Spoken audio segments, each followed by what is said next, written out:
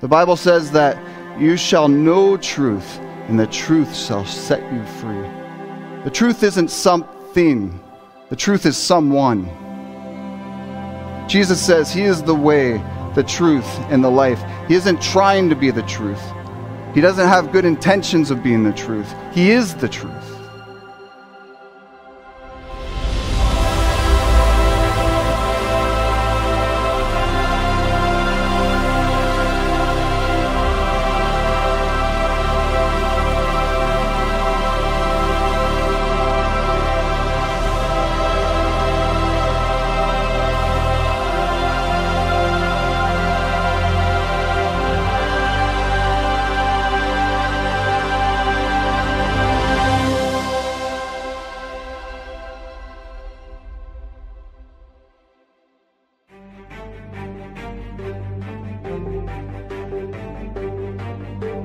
Recognize that spiritual strength is greater than physical strength, and your thoughts are heard in heaven.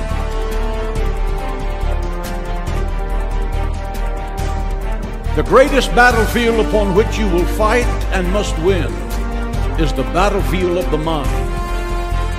If you are in a time of spiritual warfare, the Bible promises, I will keep him in perfect peace, whose mind is stayed on thee. If God be for you, who can be against you? If you're in a storm, keep rowing. If you're in a fight, fight to win.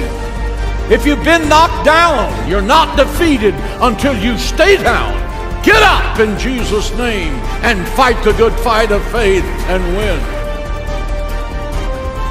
There's not a victory without a fight. There's not a sunrise without a night. Persistence and determination alone are omnipotent. So press on, endure. Adversity does not make a man either weak or strong, but adversity reveals to you what's in you. The Lord is my light and my salvation, of whom shall I fear? The Lord is my strength. The Lord is my strength. Of whom shall I be afraid? They that wait upon the Lord shall renew their strength. They shall mount on wings of eagles. They shall run and not grow weary. They shall walk and not faint. With our minds focused on him, gives us a rock-ribbed confidence that endures no matter what the circumstance in life happens to be. We serve a victorious Lord, and we are the church triumphant. Thank you for joining us this morning at North Broadway, and thank you to everyone joining us online this morning. We actually have a lot of people away this week, March break and vacations and people down south, but thank you for being here today. Today's message is entitled, The Battle of Your Life. And we are in the battle of our lifetime. And this is a battle that we must win. We're going to start in Genesis chapter 6, verse 5 this morning, if you want to turn there. And Holy God and Father, we just bow before you now, and we just thank you for your love for us. We thank you, Lord God, that you are in control in heaven. And in our lives, you reign sovereignly. And Lord God, we just ask this morning that by the presence of your Holy Spirit, you would be here with us this morning, that you would speak your word to us this morning. We ask in Jesus' name. Amen. Genesis 6, verse 5. Then the Lord saw that the wickedness of man was great in the earth, and that every intent of the thoughts of his heart was only evil continually. The Lord was sorry that he had made man in the earth and was grieved in his heart. So the Lord said, I will destroy man, whom I have created from the face of the earth, both man and beast, creeping thing, and birds of the air, for I am sorry that I have made them. But Noah found grace in the eyes of the Lord. The scripture is describing a time in history where people have become incapable of hearing the words of God or following any thoughts but their own. And we at this time must be aware that Satan is coming against this generation in an unprecedented measure. He's attacking this generation and taking the thoughts out of the minds of an entire society. He's doing it in our government. He's doing it in our school system. In a lot of cases, he's even doing it in the house of God, trying to eradicate everything that comes from the mind of God to blind an entire generation, to take captive as many as he can. For the scripture says that he knows his time is short. We have examples of this in history to show that this can happen. These people in the book of Genesis were not that far from the testimony of God through creation. They would have the stories. They would have the knowledge, the lineage, and many have throughout history. But they allowed something to take over, the fallen nature of mankind. The fallen nature that became part of mankind from the day sin was committed in the Garden of Eden. And this manifests itself through the thought that I can be as God. And I can determine for myself what is good and what is evil. And I don't need God to tell me what the parameters of acceptable behavior are. I can determine that on my own. And that is exactly the battle that we're in. And just as Satan came into the Garden of Eden to Adam and Eve and tempted with this thought, and they stepped outside the parameters of the protection of God. And look at the heartache that came into the world because of it. Look at the heartache that came into their own family when one of their sons became a murderer and murdered his own brother. The battle for your soul begins in your mind. If Satan can control your thoughts, he will control your destiny. The Bible says that the devil is the father of lies, and Jesus says he was a murderer since the beginning. He only comes to steal, kill, and destroy. Pastor Doug touched on this last week here. And the devil never paints the whole picture. It's always just a little piece of the canvas, and it's always the piece that's got the sunshine in it. He never paints the whole canvas. He never paints the side that has death, decay, despair, depression, addiction, hopelessness, broken families, tears. He never paints that picture. If you turn with me to Romans chapter 1, we read about a society, what they look like when it falls into spiritual decline. When people no longer and can no longer hear the words of God. When a rebellion gets a hold of a people, whether it's through ignorance or it's deliberate or just neglect. Paul writes concerning the moral decline of any society that chooses to follow in the same footsteps as those living in the days of Noah did.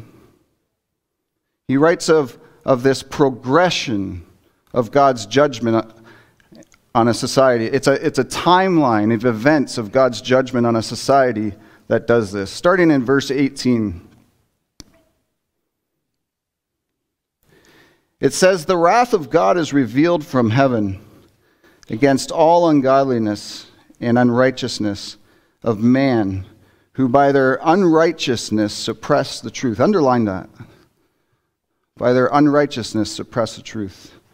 "For what can be known about God is manifest to them, because God has shown it to them." Listen, there is a spiritual decline in our society right now like never before.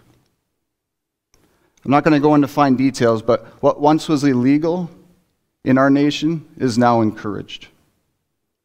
What once was morally appalling is now invited into our children's schools and libraries. What once was a safe television network is now teaching our kids how to summon demons.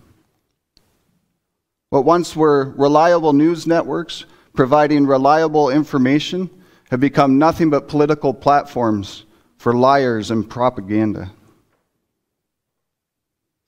This generation that we're living in has seen a major moral decline. We are watching an entire generation being taken captive by ungodly thought and moved away from what makes a society strong and a people virtuous.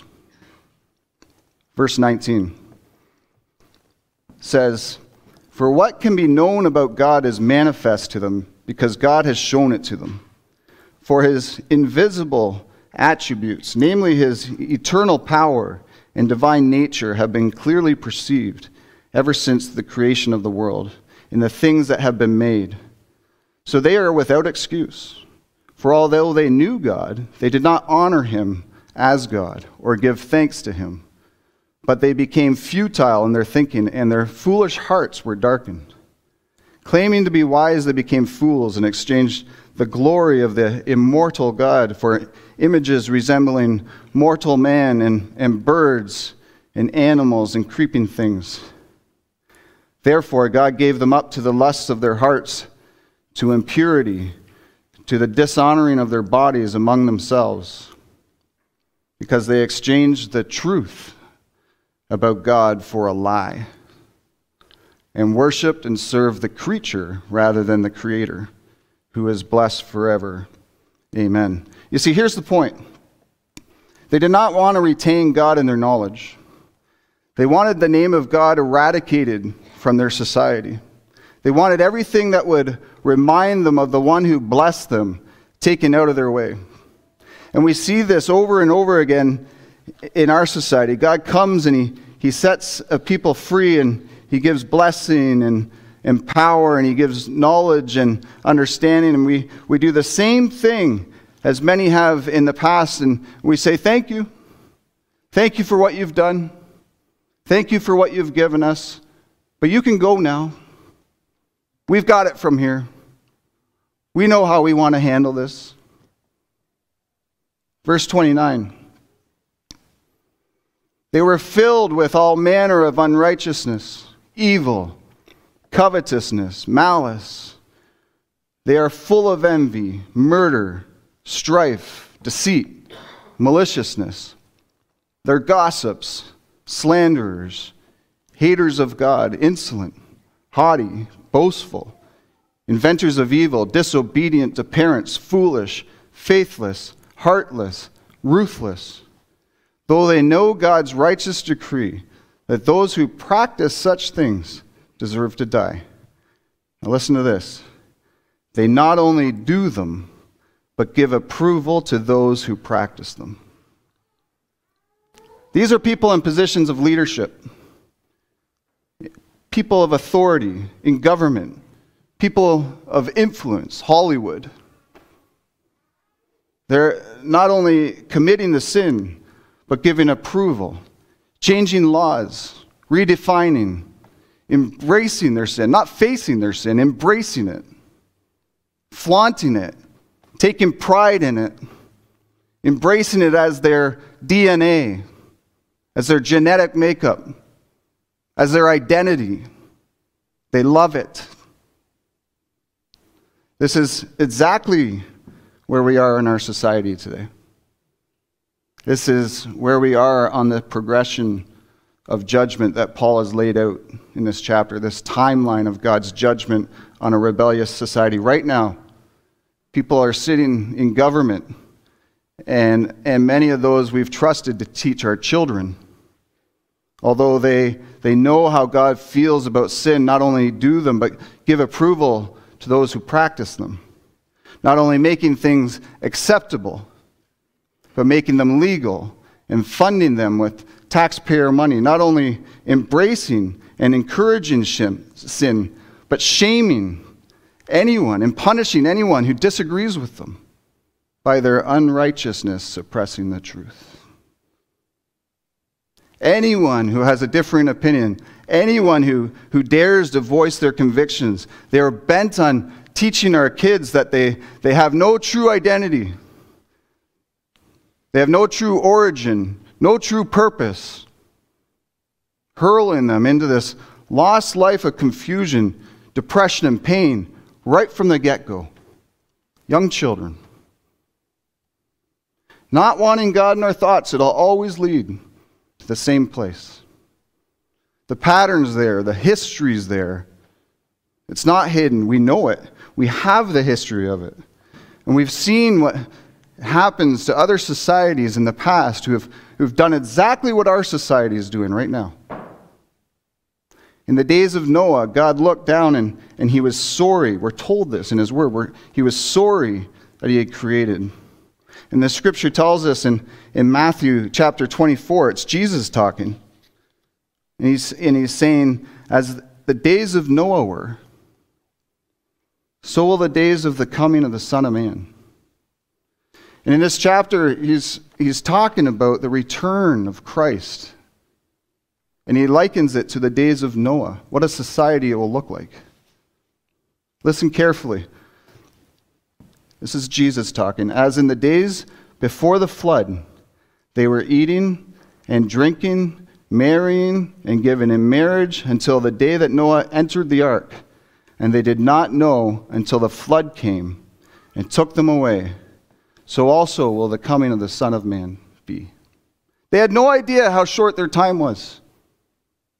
Every day, passing by this huge ark, which was a testimony of God sitting right before them. And it was a place of mercy, prepared for anyone who would have received it. And Noah was a preacher of righteousness, and I can see Noah standing there inviting people into this place, but the people of the society around them, their thoughts were so encapsulated in rebellion against God that even though they could recognize that this was something supernatural, this was something that they were invited to take part of, but they couldn't embrace it. They had no idea. In their minds, they were doing good. Jesus says they were marrying and giving in marriage. In their minds, they were committed. They were committing one to another. What possible issue could God have with this? They were feasting as if there was a million tomorrows.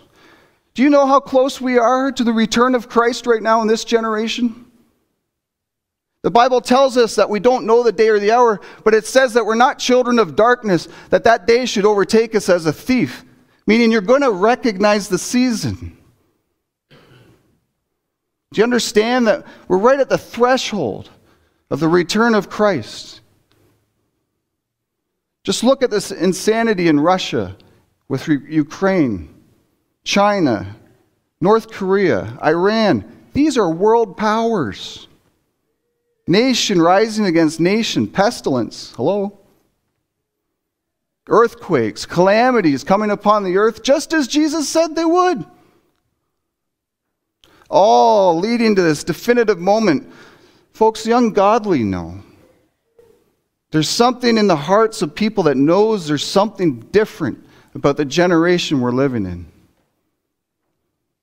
We're living in what the Bible describes as the season of Christ's return. And we need to live with this expectation in our hearts. Even in the church, there's a dullness. Not all, thank God, but in many places, people inside the church are just as blind as the people outside. In Daniel chapter 5, we read about the last king of Babylon. His name was Belshazzar. He had a history and he knew God. God had dealt with his father, King Nebuchadnezzar, severely.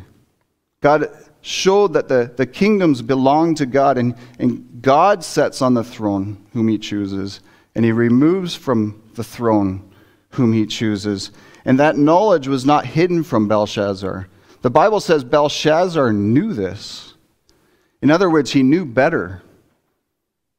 And yet he still chose to take the holy things of God and that had been taken from Solomon's temple in Jerusalem. And he threw a feast for all of his friends and all of his family. And they put wine in these vessels and they began to party. They praise the gods of gold and silver and stone and wood. Then suddenly, this hand appears on the wall. And it's a supernatural hand. And they know that God's trying to speak to them. But nobody in the room can understand what it says. And that's what happens when you take lightly the things of God. That's what happens when you take lightly the cross of Jesus Christ. When that kind of a spirit gets a hold of God's people, they can open the book, but they can't understand it.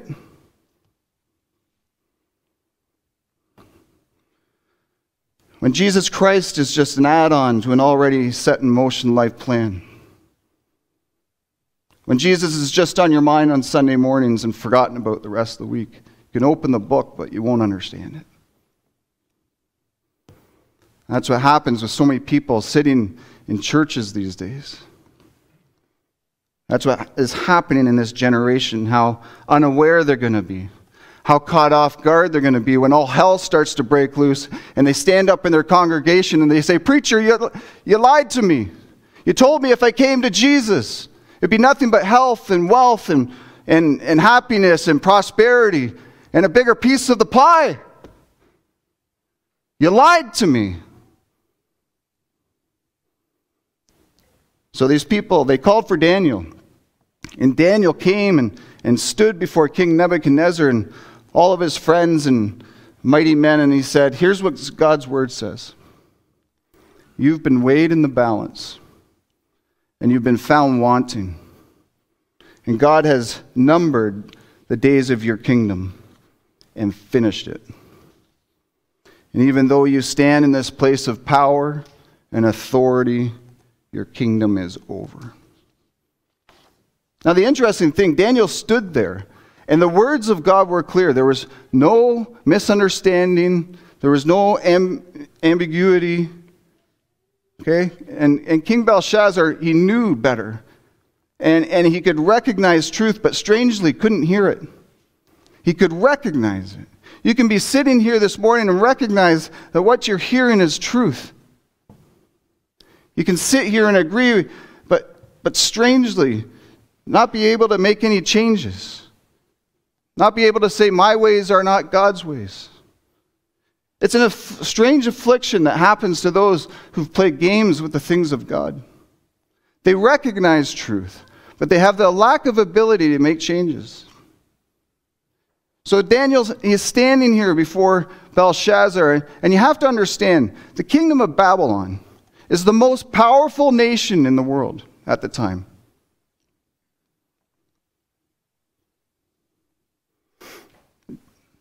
King Belshazzar could have had Daniel's head on a platter, like that. But Daniel stands before Belshazzar and he says to him, "Your kingdom is over. Your season of ruling is finished. Your military might is not going to save you now." And he stands before Belshazzar and says, "Your kingdom is done. It's been given over to someone else." And what does Belshazzar do? This must have been so mind-boggling for Daniel. He says to those standing around him, "Promote Daniel to the third highest in the kingdom. Put a gold chain around his neck. Put robes on his back."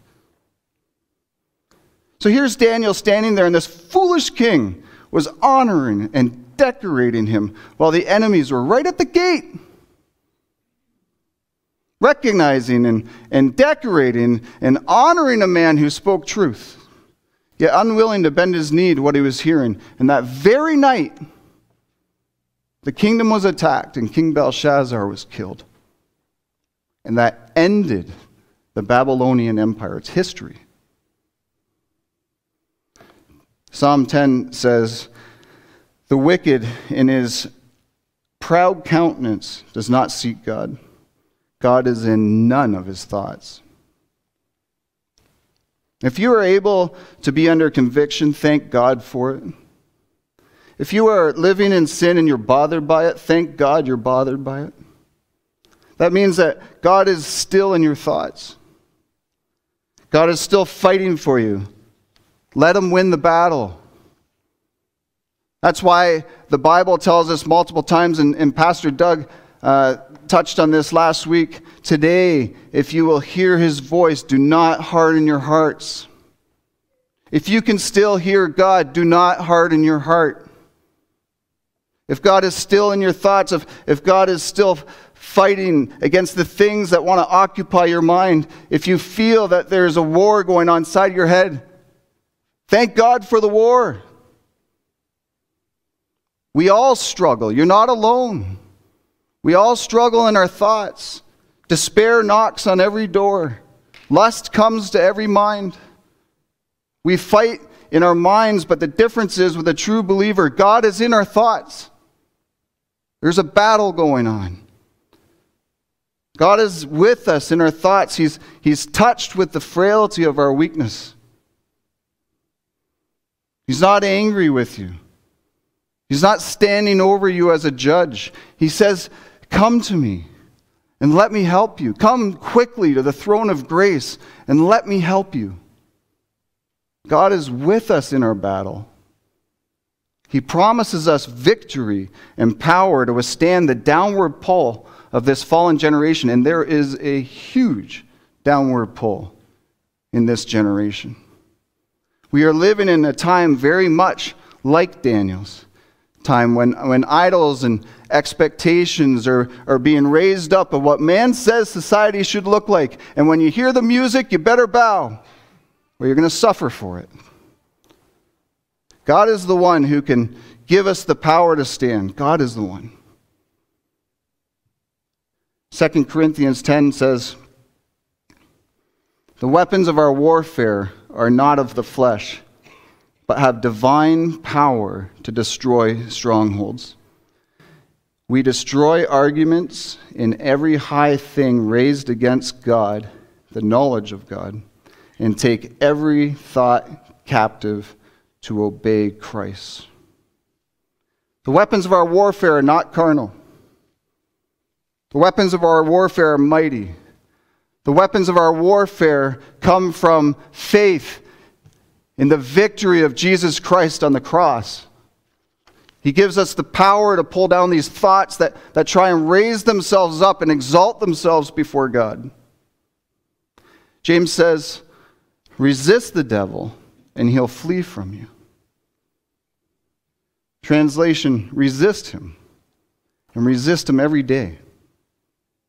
Fight him and fight him every day. It's been said, if the devil reminds you of your past, you go right ahead and remind him of his future. He hates that. The Bible says that you shall know truth, and the truth shall set you free. The truth isn't something. The truth is someone. Jesus says he is the way, the truth, and the life. He isn't trying to be the truth. He doesn't have good intentions of being the truth. He is the truth. Stop letting the devil tell you that you can't, and start believing God that you can. I can walk in the light of Scripture. I can walk in the truth of God. I can stand in an evil day. I can be given authority to make a difference even though everything around me looks like it's going the other way. It's so important to win the battle that we are in. We are in the battle right now. And this is a battle that we must win. Because we are all that's left.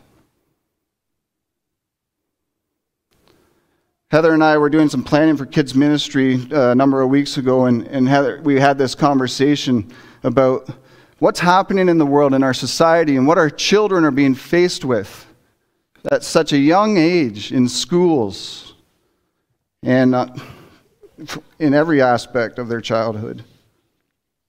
And we asked the question, what can we do about it? I mean, it seems so insurmountable, this problem. It seems so hopeless. Listen, we are all that's left. There's no political party. There's no new preacher. There's no one except the church. This world's on a collision course with Almighty God, and there's nothing to stop it from where it's going except you and me coming in boldly to the throne room of grace to say, God, I'm not just here for myself. I'm here for my family. I'm here for my church. I'm here, God, for this city and for my friends, for my children. I'm even here for my enemies. I'm here in the name of Jesus Christ to cast down the thoughts that are holding them captive and keeping them from the salvation that is freely offered to them. That's why we need to pray like we've never prayed before. And for some of you, maybe that means just starting. It's an hour to come into the throne room of God. It's an hour to be filled with faith. It's an hour to stand up like Shadrach, Meshach, and Abednego stood up to King Nebuchadnezzar and said, "No deals with you." It's an hour to come into the throne room of God, not in our strength, but in our weakness. Not with a record of the history of our faithfulness, but in recognition that God's mercy has covered everything we've done to offend his name. Coming in with recognition of our own poverty and need. Not coming in with arrogance. Not coming in knowing everything. But knowing this one thing, that there's only one name under heaven whereby man must be saved. Coming in believing that when you pray, God hears you. It's time for you and I to go down on our knees and petition God. We need to pray for this next generation, who most of them don't even know who God is. They don't even know he exists. They're being attacked and lied to.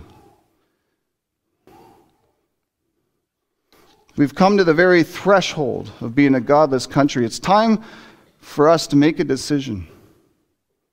As Joshua did when he stood before the people of his day and he said, "Choose! Choose this day." He didn't say, "Go home and think about it.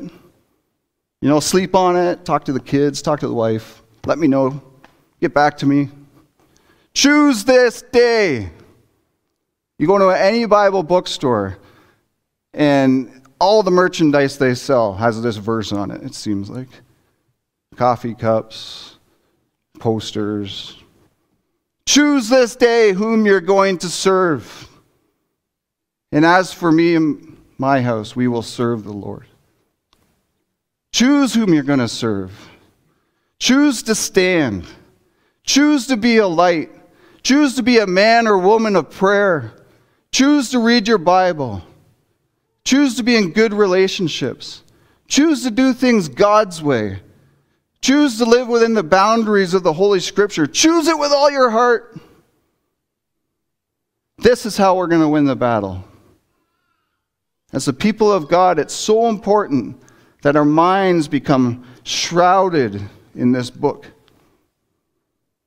As Paul said, whatever is of virtue, whatever is of good report, whatever is praiseworthy, whatever is lovely, think on these things, and the God of peace, listen to this, will crush Satan under your feet. It's time to get out of the seat of the scornful. It's time to put aside our personal preferences. It's time to stop playing away our time on things that don't matter. It's time to make our priorities right. It's time through the power of the Holy Spirit to help the church go forward. You have to understand how important you are to the kingdom of God. Every single one of you in this room and online. You're important to the kingdom of God. You are the only one that stands between your family and the judgment of God. Do you understand that?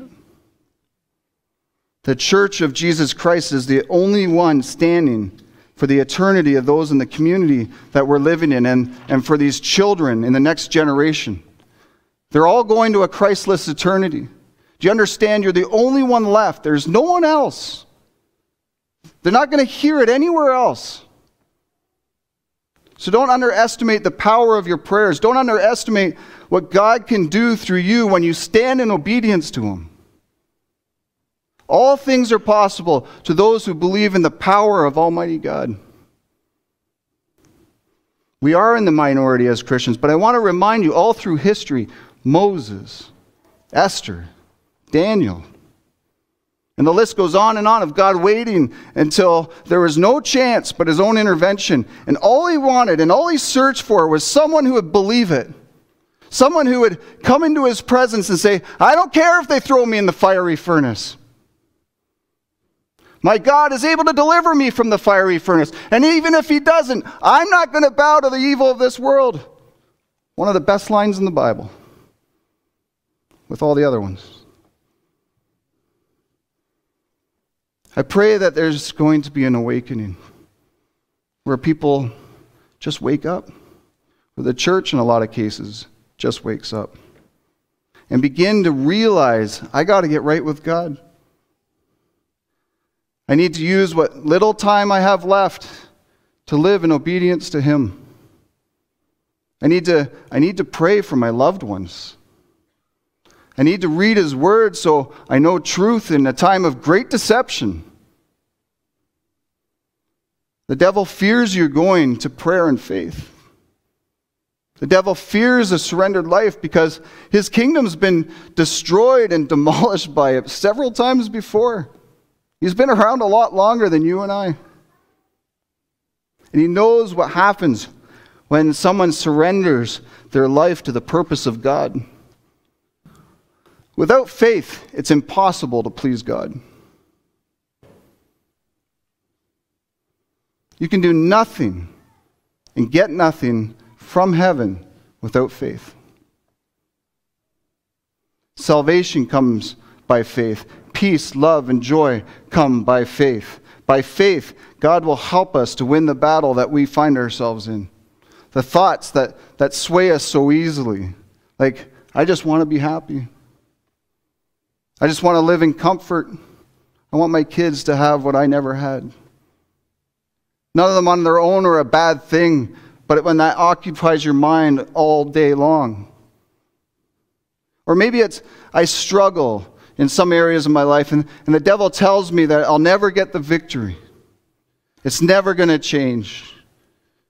If you had only just gone to university, if you had only just not taken that first sip of alcohol.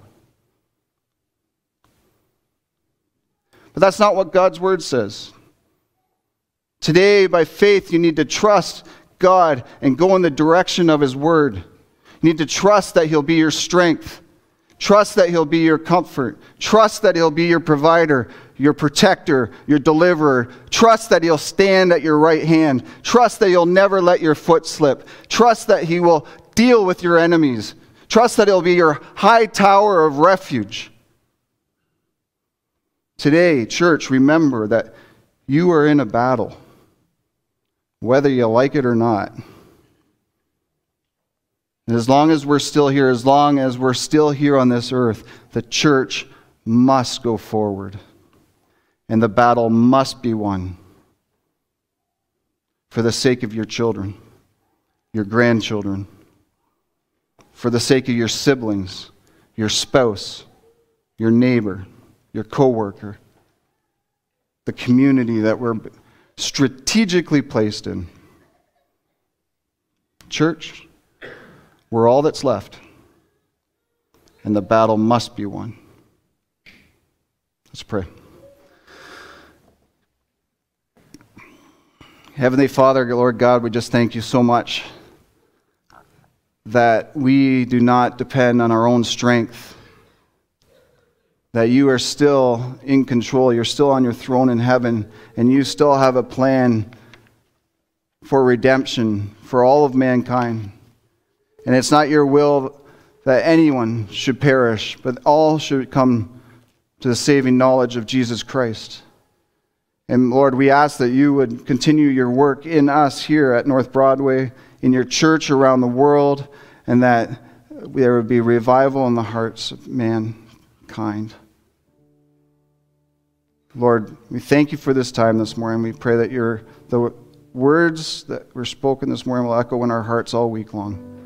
In Jesus' name we ask. Amen.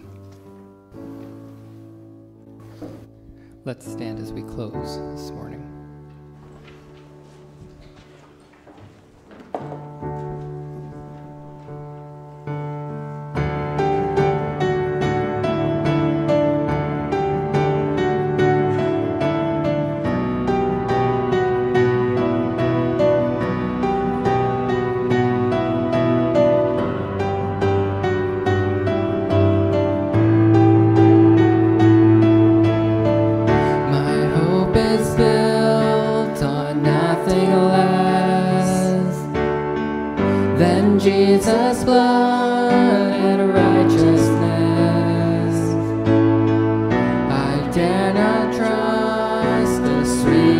frame, but wholly trust in Jesus' name.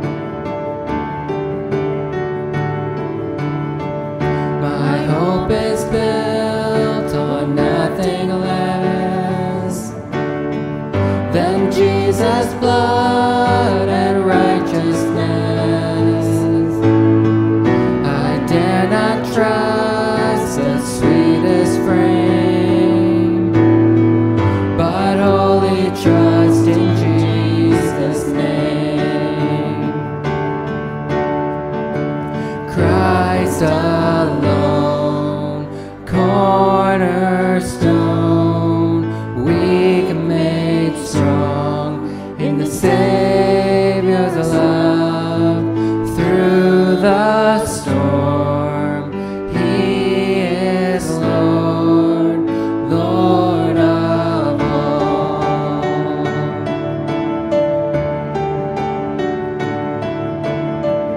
When darkness seems to hide His face, I rest on His unchanging grace.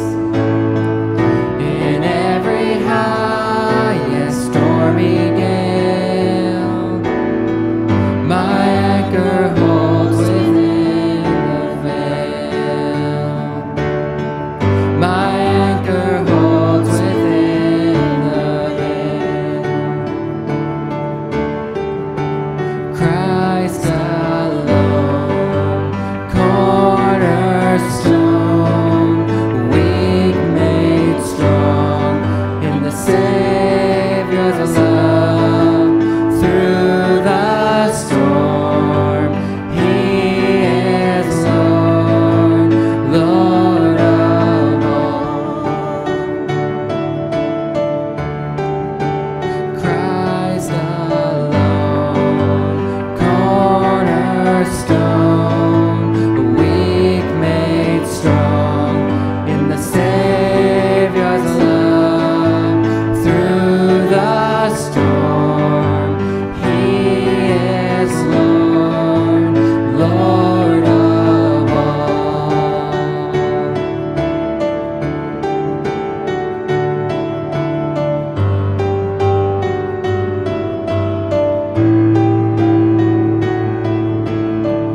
When He shall come with trumpet sound, oh, may I then in Him be found, dressed in His righteousness alone, faultless to stand before